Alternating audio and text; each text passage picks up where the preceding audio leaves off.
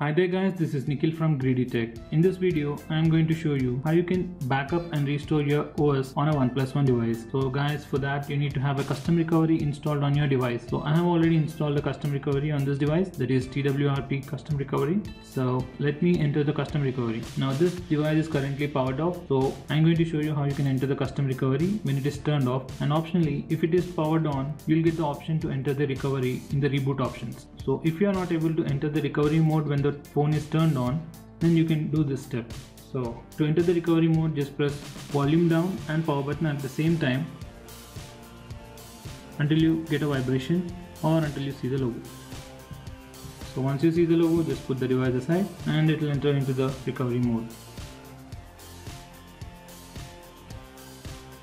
So this is the custom recovery that I have installed on my device, that is TWRP custom recovery. So once we are here, to backup the current OS, select this second option on the left, that is backup.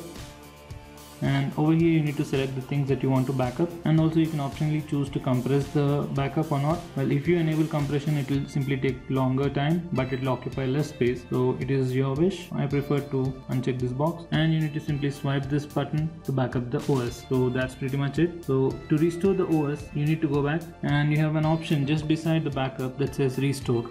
Just click on it, and as of now there are two backups in this device. You need to select whichever backup that you want to restore.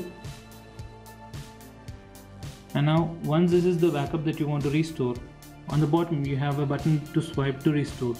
Once you do that, the restoration process will begin, and at the end you'll get a message regarding the status of the restore. So just in case if you want to delete a backup, you have to do the same thing, but over here you have a button that says delete backup, and once you press that, this backup will be deleted. So that's it guys, thanks for watching the video. If you have any doubts, then please let me know by commenting below this video.